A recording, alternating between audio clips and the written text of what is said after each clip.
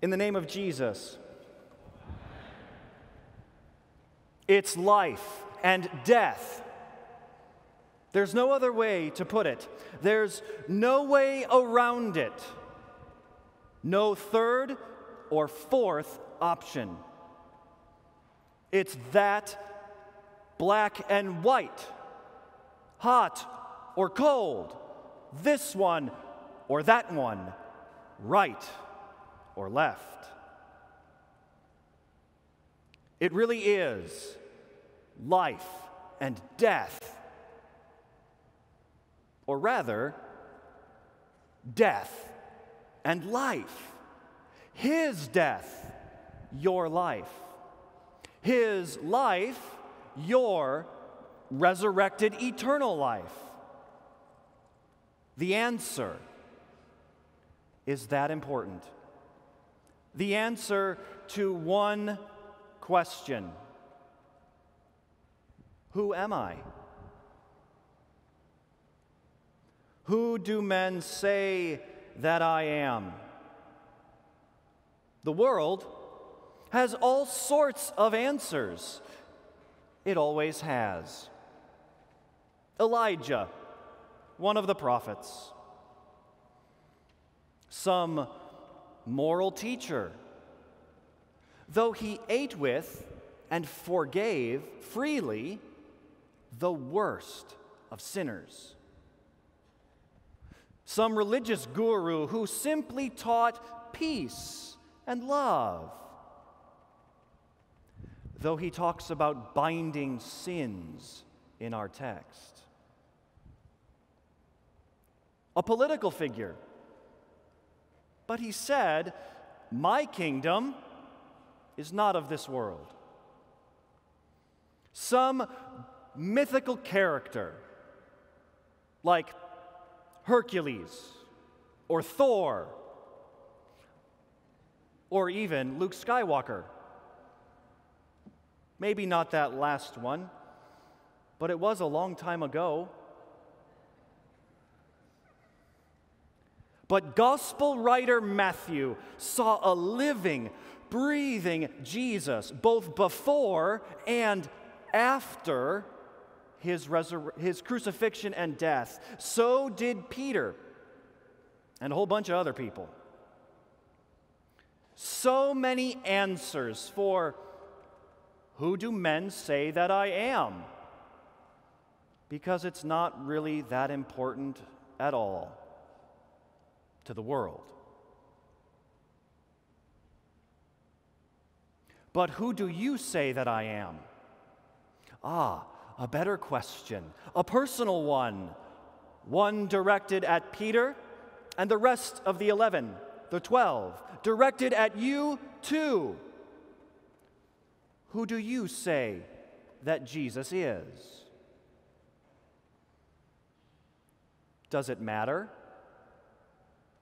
Do you even care to answer? Is your answer different than the world's? Is your attitude different than the world's? You think it's important for you, or maybe not. Maybe just for your parents, your grandparents. Does death and life hang in the balance? Or is Jesus for you and not your friends? Jesus for your parents, your pastor, but not for you. Jesus demands an answer. He asks you the question, who do you say that I am? Death and life, transfixed, hinged, nailed down to one question. Who am I? Asked Jesus. And you know what? It doesn't really matter what the world says or what you say. What really matters is what Jesus says. Jesus says what the Father says, what the Spirit causes Peter to confess. So who does Jesus say that he is? Jesus is the Christ, the Son of the living God. And what does that mean? It means he must go to Jerusalem to suffer many things, be killed, and on the third day rise. That's what it means to be the Christ, to be God, to be Jesus, to suffer, die, and rise. But not even that.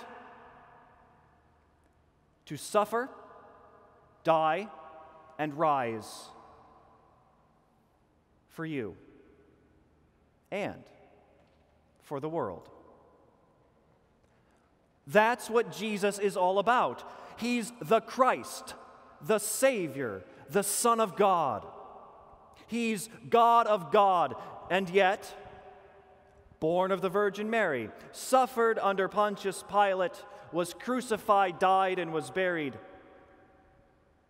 The third day he rose again from the dead. He ascended into heaven and sits at the right hand of God, the Father Almighty. From thence he will come to judge the living and that Jesus does all those things means he's the Christ, the Savior, your Savior, your Christ. It means, as he said, that forgiveness of sins should be preached in my name to you. It means that each one of you has been baptized for the forgiveness of your sins, that you have received the gift of the Holy Spirit at the font. It means that your sins are loosed by your pastor. It means that you are devoted to the breaking of the bread, where you receive the body and blood of Jesus the Christ for the forgiveness of all your sins.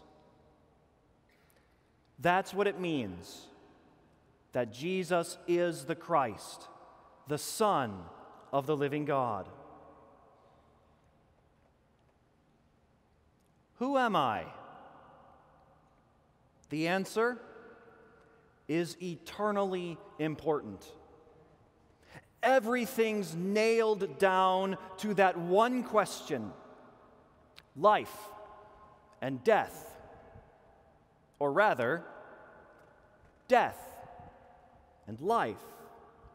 His death, nailed down, transfixed, crucifixed for you. Life again too. His and yours. Yours in your baptism, in the loosing of your sins on earth and in heaven. In the breaking of the bread, Jesus' own body and blood for you. He is the Christ, your Savior. That's what he says. And we just say what he says, what the Father says, and the Spirit says too. In the name of Jesus.